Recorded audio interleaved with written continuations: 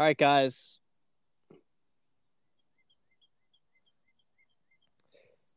Totally random periscope. Totally random periscope.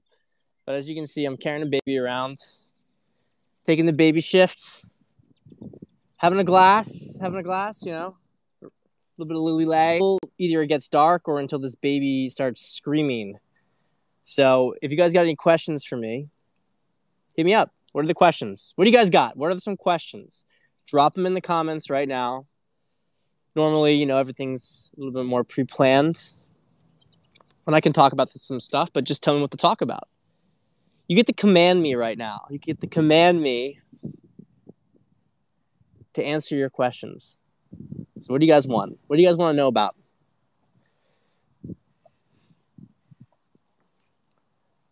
It can be anything. Anything at all. What do you guys want to know?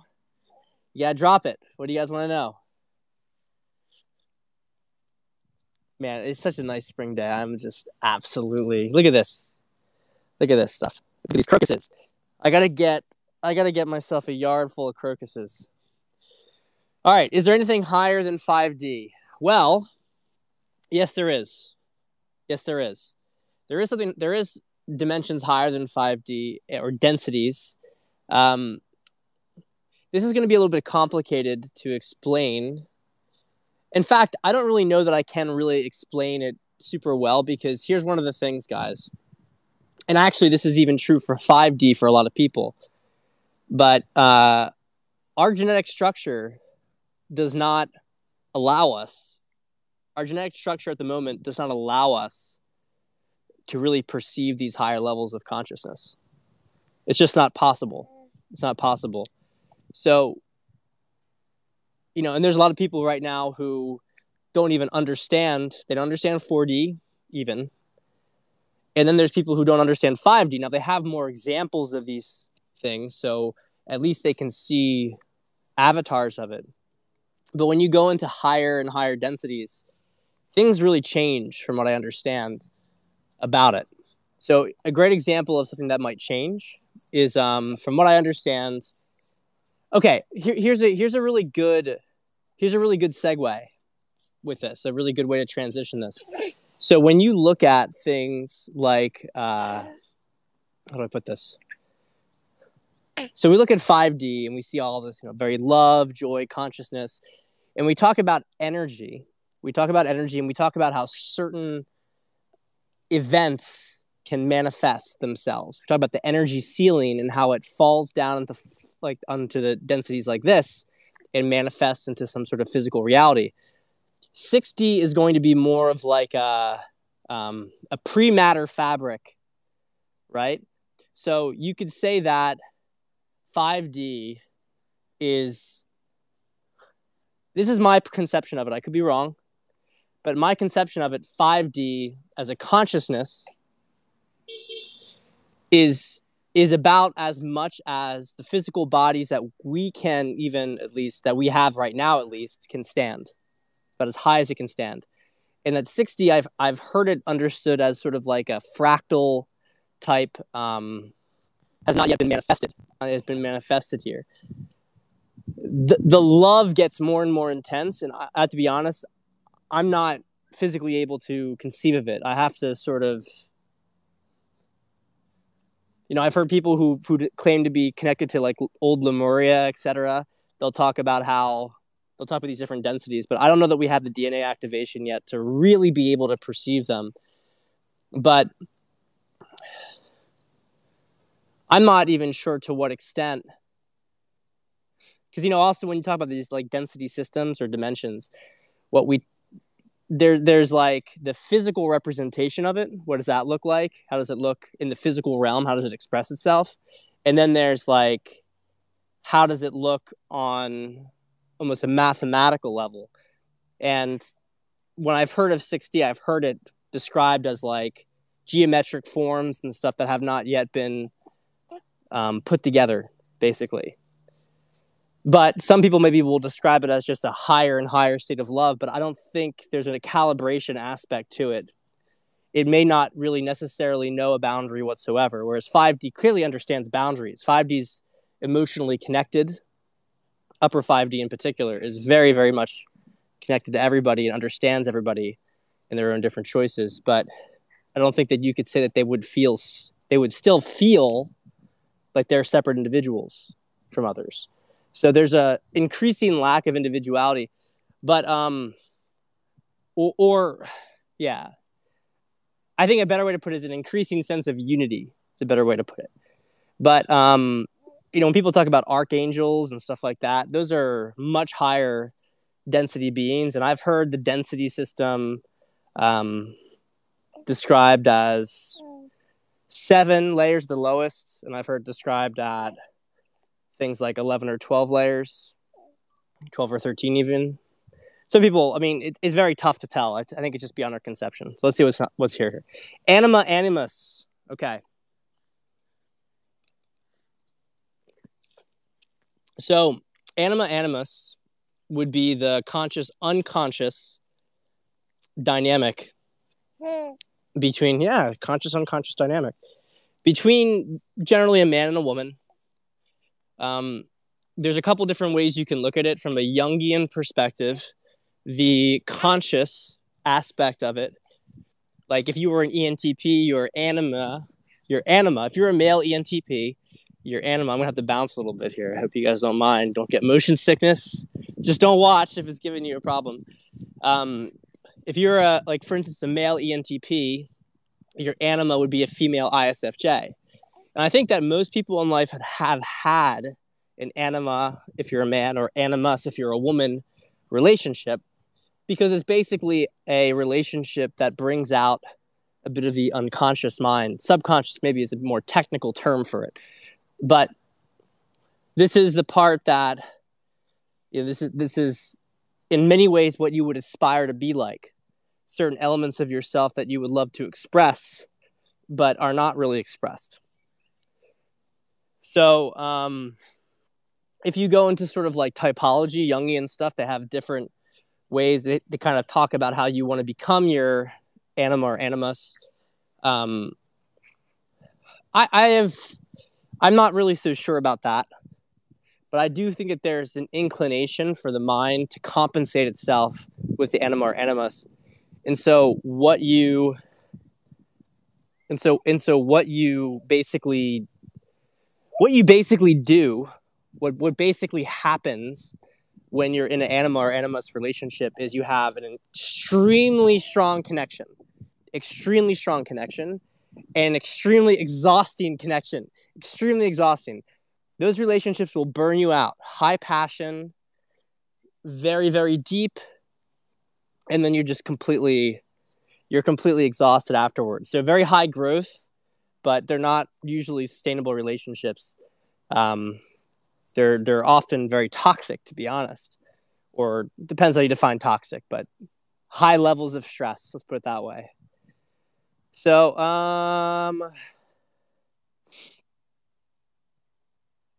is bringing awareness to pockets of shame a good enough start to deep work? What does getting to the end result look like? Shamelessness, right? I think that it's a good start to deep work, but eventually. So look, there's different ways to look at this. There's different ways to deal with growth, and I think that the reality is that if you really understand how people operate, you know that people are only going to even resonate with certain types of growth. Okay, this is important. This is actually really important stuff. I don't begrudge other coaches and the kind of things that they do with clients, because we're all reaching different people for different reasons. So some people are going to be very drawn to me because, how do I put it? Well, because they are drawn to my resonance, and also maybe other things about me, my personality. So there's a personality element, but a lot of it is really the level as well. The level. And so when we have these sort of situations here, like there are some people who are going to talk very much, you need to do this, you need to do that, you need to act this way, you need to act that way. And for where they are at, that's what they need to hear. They'll listen to me and they'll think, the fuck is this guy talking about? This guy doesn't make any sense. This guy's too woo-woo. And then there's actually other people who will say that I'm not woo-woo enough, maybe. The point here is that I want to get that out of the way. I want to get that out of the way. Because I'm finding more and more that in my work that the answers are getting simpler. Doesn't mean they're getting easier, but they're getting simpler. It's less and less do this, do this, do this. It's more like really asking certain questions and making certain shifts. And because of my own field, my development of my own field, and of course the development of the macro field, which has nothing to do with me directly, it has to do with the planet and the cycle, those sort of deeper questions are making a lot more sense. And it's not really so relevant as much anymore about, oh, well, I have to say this thing, I have to do this thing, like it was 20 years ago or 15 years ago. So is bringing awareness to pockets of shame good enough to start deep work? Totally. But the reality is that once you start to bring that awareness, if you're really bringing the awareness, it's going to start to come out. It's going to start to come out, and you're going to start to see that there are relationships all over the place in your life that you are in only because of shame, or at least the nature of the relationships.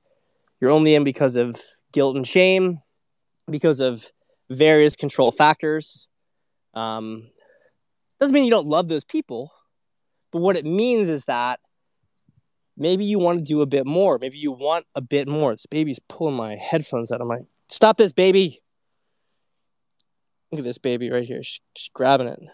Stop. Stop. Let it go. All right. Got it back. I got it back. Stole it back from the baby. So that's going to be really difficult for a lot of people to renegotiate these sort of relationships, because a lot of relationships are based on trauma bonding. Even like overall, like not like terrible relationships have levels of trauma bonding in them. And so, or generational karma bonding, which is trauma bonding. So it's going to be difficult shift for people. Difficult shift. All right. Do you think the digital age will pass soon? I wonder if the end of the age will be our way into 5D. All right. Nothing wrong with technology. Nothing at all wrong with technology. The problem is what we do with technology right now. And so we have these sort of dual agendas of transhumanism on one hand. Actually, even transhumanism, you might say, is sort of like a middle path. Because transhumanism, at least, is sort of an elevation of the individual with technology, whereas a lot of the stuff we're being exposed to is really more just complete technological slavery. But the other path is really this: hey, we're getting grounded back into our energetic fields, we're activating DNA, we're doing things through a natural biological process. We're just simply evolving as individuals. Or maybe a better way to put it is going back to what we were initially. So, okay. So I don't think that technology disappears after this stuff. I mean, it's just that the nature of the technology and what the technology is designed to facilitate changes. I think a good way to look at it is really, I mean, there's other ways you can look at this too, but look at like magic and like, look at like the elves, okay? The elves versus maybe the orcs. And so the elves they built things, but there was an elegance and a beauty to them. And moreover, what they did with these various tools and various weapons and whatnot, there was like a magic to them. They were harnessing the energy of the individual. Whereas generally, you look at like the orcs and stuff represent a lot of like heavy machinery and stuff like that. It was very much about, it was very material. It's like material versus energetic. If your energetic state is right, you can use technology. If the technology is not designed to hijack, technology can be an amplification of your energetic field. It can be an amplification of what is good. So technology is not bad. So I don't think we're going to see the end of the digital age. I mean, a great example of this is, what are we doing right now? We're connecting. And without the internet, we would not have a broader consciousness. We would not have a broader consciousness, baby. And that's one of the big things. So the baby doesn't quite understand. Let me see the baby. She's She's going to get upset. She's going to get mad. Baby's going to get mad. We wouldn't have this level of consciousness that we have today without the internet. It's one of those things that internet can be a control mechanism, a hive mind, and it can also be a place where individual minds can connect and can meet across bounds. So I don't think that digital age technology is a bad thing, but the way that technology is designed definitely is right now. The way it's designed, the way that it caters to really low-level stuff. But the biggest problem is really our own consciousness, because if our consciousness was really different, we wouldn't even care about this stuff. We would want to get out into nature. We would want to be like, look, like I'm going to tell you, I'm doing this right now in part because this is the first day. I could have done it yesterday too, but this is like the first or second day of the year that I like. This is the first day of the year that I have been out barefoot in the grass. I miss it so much. I feel like it's a little cold, but it's good. It's amazing. It feels great. So we got to get back to nature more. And I think we're going to see that divide expand a lot more pretty soon. Okay. Can you comment on how peak NTP this periscope is, carrying baby AMA? Look, man, trying to get the mind less busy, to be honest. But if I'm not feeling like... I figured it was like kill two birds with one stone, right? Can do a couple things at the same time. Why not? What do I make of Jordan B Peterson's silence on COVID current situation? Okay. Given how outspoken he's been on authoritarian government, etc. All right, here's the deal with Jordan Peterson. I've talked about this before. I'm not of the mind to attack this guy. Okay, I like Jordan Peterson. I think that we have to be really honest with ourselves about just how much he's done for the world, especially men. How much? Seriously, how much have we grown as a result of Jordan Peterson? And unlike other people like Cernovich, he hasn't become like a rat. So it's not like we have some reason to be mean to Jordan Peterson. Okay? I have all sorts of thoughts on what's happened to Jordan Peterson, and would I like him to really be the tip of the spear a little bit more and talk a little bit more expansively about certain topics, like what is going on right now with censorship. I think I have to be fair to the man and see he's pretty broken right now. And why he's broken is a very interesting question. How that happened to him, very interesting question. But guys, I got to be honest, I think that he was very, very seriously threatened. I think he was made some offers that were very difficult to refuse. And I think in some ways, his self-destruction was a way of getting out of the responsibility of having to make these choices. So I really want to be kind to Jordan Peterson because you just don't know. You have no idea what people at that level. He single-handedly, he was the biggest influence on male psychology. Like, if you go from 2016, it was Trump. And then the second biggest influence on male psychology in the first 2 years of Trump's presidency was Jordan Peterson.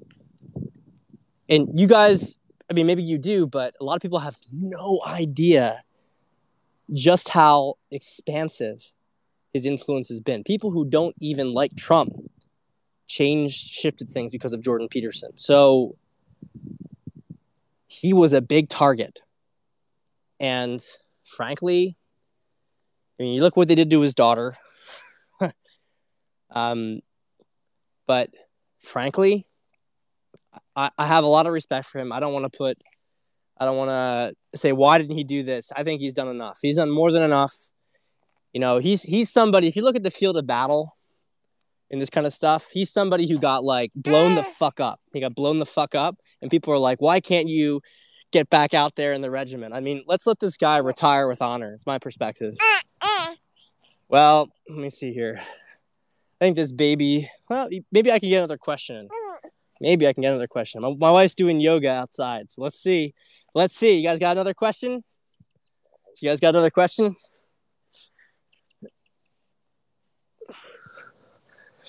One more question, maybe? How do psychedelic substances or meditation practices interact with dimensional experience? Okay, so psychedelics are a drug. Doesn't mean they're bad. Depends on how you use them. So a lot of people, I've never used psychedelics, by the way. Never used it. I think the closest you can claim to me using it was I had some shake when I was in Jamaica on spring break in college that was claimed to have mushrooms in it, but I didn't really experience much. So I've never done psychedelics, never done psychedelics. And I don't think that there's anything wrong with psychedelics. I know a lot of people who have benefited from it. I've actually felt open to doing it, but every time I've opened myself up to doing it, circumstances haven't aligned, and I trust that. It opens up your energetic field. Now, here's the problem. If it opens it up to a lot of things, not let me mention something very interesting for you guys, perhaps. No, it's going to be interesting, baby. It's all right. It's going to be interesting. One of the reasons that Christianity and other monotheistic religions, despite what maybe we think about them in some sense, in different, new age-ish communities, one of the reasons that they did better and they won out was not because what the pagan religions believed in was not true. It's actually not correct. What the pagan religions, to certain extents, did believe in things that were perhaps true. Now, of course, you had with the ancients, like we had like Romans and Greeks, they were believing in much more believing in aliens, in alien gods, people who acted like gods. But let's say, but there were also things with fairies and druids and with various leprechauns, various entities that these were things that existed. They exist in the astral realm, and until our pineal glands were shut down, people could see these, and people can still see them. There's plenty of people who still have experience with these entities, but a lot of them have been blocked out, but they're astral beings. And so what would happen is that you'd have these different groups who were aware of these astral beings, and they honor them, they made deals with them. And the reality is that some are benevolent. Talk to Goldman about this. Goldman is very experienced in the dichotomy between an astral entity that will help you and God's source energy. Very different things. And so the problem with a lot of these pagan religions is that they were worshiping astral entities, which are not God's source. They maybe are a different dimension or density above us, but they are not. Oh, I think she went down. But they're not that high up. And you have to make deals with them, and they might help you, but so I think it's important to understand the nuance here that they're not necessarily bad. There are demons, and demons are evil, but they're not all bad. There's a lot of ones that are very neutral. They want certain things, and they'll give you certain things in return. And it's not that they have a negative agenda. They just want what they want. And a lot of pagan religions worship this, but the power of higher source energy very much transcended all that stuff. And so you had disciples and whatnot were able to do things that, fairies were big with deal making in Irish culture. Yeah, fairies, like, and if you didn't fulfill your end of the bargain, they'd go after you. But it was very different to tap into source energy. So this is what happens when people go to psychedelics. They see the astral. And astral entities will very often tell them things. Sometimes it's just a fun ride. I mean, you look at Cortez. Cortez did ayahuasca and just, he just had a fun time. He just seen all sorts of crazy shit, had a fun time, no big deal. Sometimes, though, these entities will really go after you one way or another. But you're not going to get to God's source through this stuff. You're kind of like playing a game. And that's why people, like, again, to reference Cernovich, who's now going to be doing this stuff like full time, Cernovich is clearly hijacked by that kind of stuff. He's clearly like an astral entity hijacked individual. And I think a lot of people can see that pretty clearly at this point. Again, it's not a hate on ayahuasca stuff. I think in context, it can be very healing. It does open up your energetic system, but as you just said, Jackson, beware of unearned wisdom. You don't want to do that stuff. You don't want to lean too heavily on things that you haven't done the work for. I can tell you, I've talked about things. I've talked about some stuff. People are like, oh, have you done shrooms? Have you done psychedelics? No, I haven't done any. You can access this stuff on your own. It's more work, but you don't need to go through all these hackings and hijacks. And I actually don't know how well I would feel doing psychedelics because from what I understand, if you're already pretty activated, they can maybe hurt. They can maybe make you sick because you're kind of overloaded. So there's a lot of context and nuance with this. Not anti them. I would love to see more of them happening. I would love to see more people using them. But I would love to see more wisdom in the usage of them because you are legitimately asking astral entities to enter your life and you don't know what their agenda is. You just don't know. It could be a good agenda. I've heard people who have had a lot of experience with psychedelics when they stopped using them. It was almost like they had to say goodbye to friends because there were entities in the astral that would work with them, but they weren't higher source energy. And so they had to break contracts with those entities. It's very complicated.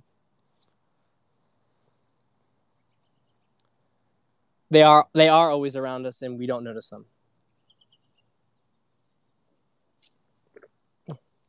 Well, some notice them. I can tell you on my hike in the woods, you could feel them in certain forests. Even if you couldn't see them, you could feel them. You could feel that certain woods have a different energy, that there's a different feeling. The woods that were always around populations were like domesticated. But when you got deeper out in the mountain ranges, I'm actually getting energetics like right now talking about this. You go into certain woods and you're like, let me pass. You almost want to say, let me pass. I don't mean any harm. Let me pass. Like they're watching you as you go through there. And anybody if you don't feel that when you go off into a deep woods, you haven't gone to a deep enough woods or you just are completely shut down. They really, you have to really make your intention clear to them that you come in peace, that you respect them, and if you see certain things, know when to back off. You have to treat it almost like you're dealing with an animal out there because, yep, they have malevolent feelings. Yeah, some have malevolent feelings, and you really have to be careful. If the woods is in a bad mood, and some woods have some very dark energy to them, I wouldn't say that I experienced what I would call like really dark energy, but it was dark. It wasn't so much of like evil. It was just, it wasn't welcoming. Let's put it that way. It wasn't welcoming. Yep. Old Forest and Fellowship of the Rings. Yep. Okay. Do you think different parts of the world are better for us spiritually? Well, we can talk about some fun stuff here. So first thing, let's talk about. Yes. The answer is yes. And the reason for that is there's two reasons for that. First is that some areas have been legitimately blessed. Okay? Some places have been blessed There's been a lot of healing work done at these locations. And so when you go to those locations, you're going to get lots of positive source energy. Święta Lipka in Poland is, I actually think Święta Lipka, I haven't been to Częstochowa, so I can't personally comment, but from what I've understood, Częstochowa is like considered the most holy place in Poland. But I've heard some dark energy come out of it. I don't know if there's a hijacking or something. I'm not sure. Polish people can comment on their own experience. I haven't been. But there's a small town in northeastern Poland called Święta Lipka. It's pretty much based around a church. And it's a beautiful church. I gotta tell you, I haven't experienced high energy like that since places in Rome. Since like the Holy Stairs in Rome. Super holy place. Super holy place. I actually had a miracle. I'm going to tell you guys something crazy, all right? Crazy, hilarious, very minor story. I lost my wallet. I lost my wallet before Święta Lipka. I don't know what... The place that we were at the night before, we couldn't find it. We were late. We were delayed like over an hour. Looking everywhere for the wallet. It was gone. Okay? It was gone. I'm going to tell you something that's crazy. It is crazy. We left Święta Lipka. I said a prayer, kind of jokingly, to be honest, about the wallet. Because it's inconvenient, but it wasn't the end of the world. And when we were leaving Święta Lipka, and we were in the car, my wife puts her hand in the bag of chips and looks at me. And she looks at me like freaking out. Like, what's going on here? Was there like some present inside the bag of chips? Because that's the way it was. And she pulled my wallet out of the bag of chips. I'm not fucking. I'm not fucking with you guys. She pulled my wallet out of the bag of chips. It was absolutely bizarre. It was bizarre. Now, I'm not gonna go like for the materialists out there. The bag of chips was opened. But it was also rolled up, and how would my wallet find its way into it? Like, it doesn't make any sense. It doesn't make any sense whatsoever, but that's what happened. And so these are various... Święta Lipka was great. So there are places that because of various rituals and holy stuff that's been done, that create a very positive energetic field. There's another place too, another kind of place too. Another place. I'm gonna get some wine. We got an open bottle of, I believe, some Austrian Gruner Veltliner. You guys want to try this out? You guys want to go on a little tour here? Let's see here. Let's see. I'm gonna answer some more questions because the baby's asleep now, so we're good until the sun really gets. We got down here.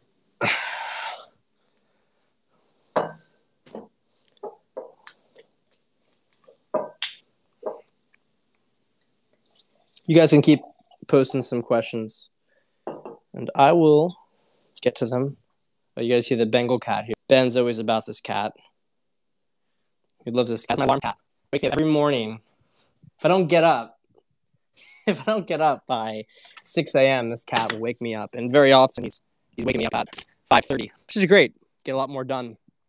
All right. So the other part of this spirituality question in the different places, we have these things. I don't know if you're familiar with them, but they're called ley lines. You guys familiar with ley lines? So I made a little joke the other day. I'm switching hands. I made a joke the other day about Mount Shasta, right? Mount Shasta, making fun of some of these spiritual people. But to be fair to them, Mount Shasta is widely considered to be a ley line. And a ley line, well, actually, it's actually more than a ley line. Ley lines are lines that cross the planet. Call them energetic lines that run across the current of the planet like veins. Because the planet's a living being, which, by the way, is one of the reasons why ascension's happening. Because it's not about us. It's about the planet. The planet is ascending. Gaia is a living organism. And some of us are immunophages, and some of us are parasites. It's the way to look at it. Some of us are immunophages, some of us are parasites. But Gaia is evolving. She's evolving, and she doesn't care what you want. She doesn't care. She's moving up. She's done with it. She's done with being taken advantage of. And these ley lines are her veins, right? Oil, etc. I remember arguing with my professor in college that it didn't make any sense that there would be peak oil. Oil is renewable. In a certain sense, it's renewable. And really, that's a very interesting topic if you want to talk about it. But oil is it's like the blood of the planet, basically. And there's nothing wrong with using some of it, but obviously harvesting it to a strong degree gets to a... We don't need it. We don't really need it, to be honest. But she's getting tired of the exploitation of the planet. She's getting tired of her own exploitation. So ley lines, though, are these energetic veins that run through the planet. All right, I'm going to mention a ley line in a second. A place where there's an intersection of ley lines. Can you guys name one? There's a couple of them. Name an intersection of some ley lines down below. Name them. Name them down below. What are some intersections of ley lines?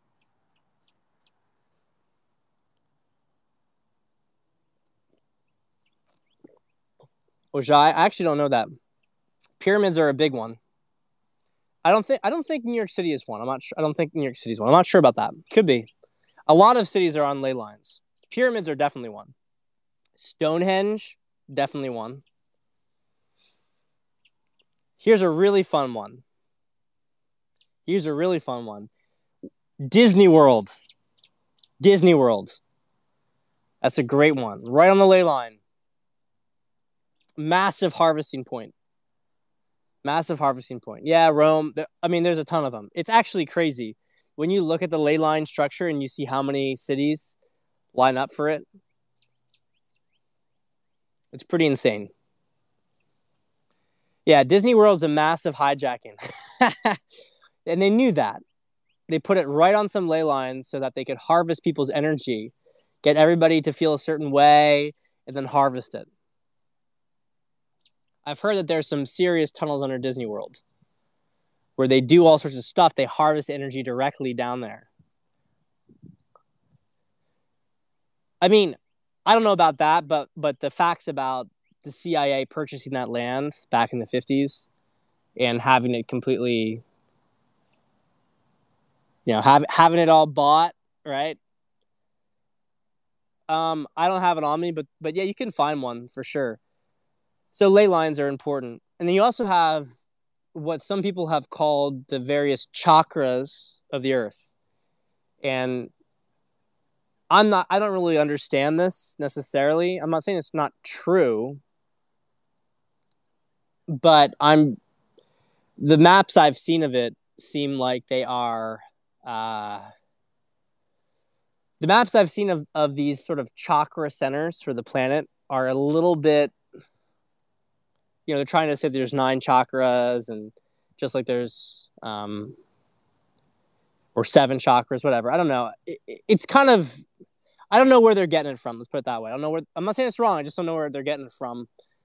But Mount Shasta is one of these holy places. So is Mount Uluru, Glastonbury. Glastonbury has serious energy in the UK, from what I understand, which is why they have their festival there in Glastonbury.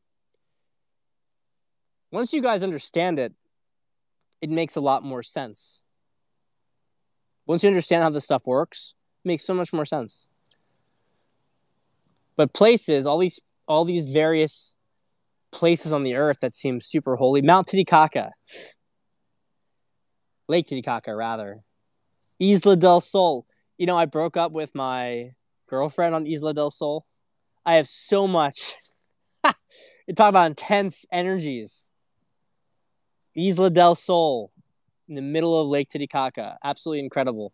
Probably like three places you can stay at on the entire island. So there's a lot of interesting stuff on this planet when it comes to energetic structures. But yeah, guys, I think that's you guys get the idea. Different parts of the world are better for us spiritually. You can create your own little protected areas. I can tell you one thing, that this house, you see this? This property is very, very much protected. We have stuff buried all over the place on this property. We have items buried all over the place. We have crosses facing each other in the right directions. We have everything blessed. I'm a protected field. And I recommend you protect your own place. And if your place doesn't feel protected, to get rid of that stuff. We'll do Stargates next time. Much love to all of you. I appreciate. Look at this. Look how well it worked out. Maybe we'll do this again sometime. I'll see ya.